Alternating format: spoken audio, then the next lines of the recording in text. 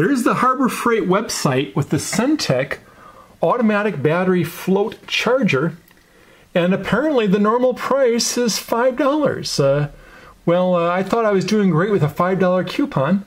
Here we've got the unit hooked up to a small battery right now for demonstration. You can see when it's plugged in, it has a red LED, and even when you unplug it, it still has a red LED if it's hooked up to a battery. A wall wart that goes into the wall. Here's a close-up of the wall wart. And two fairly strong-looking clips. I like the looks of the clips. Comes in with some instructions that don't really say anything. I measured the cord. This small cord is about 6 feet long.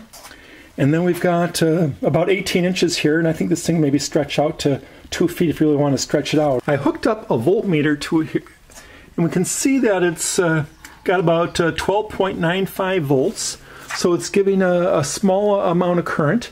I measured a current meter, and this small battery really wasn't taking much of a charge. Here's the battery charger in action. I've got the charger plugged in, and it's going through a current meter.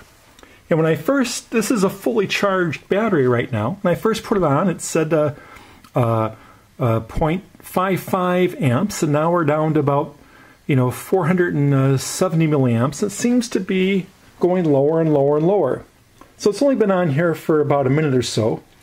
And I'm going to see how this thing goes over time to make sure that the modern electronics in here do the job to limit the current to not overcharge a battery for long-term charging applications. Well, it's been 10 minutes and the current's dropped down to about 217 milliamps.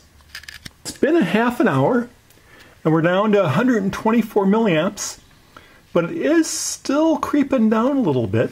But all in all, I'm very pleased with the behavior of this. It looks like it's going to be a good solution for a long-term trickle charge.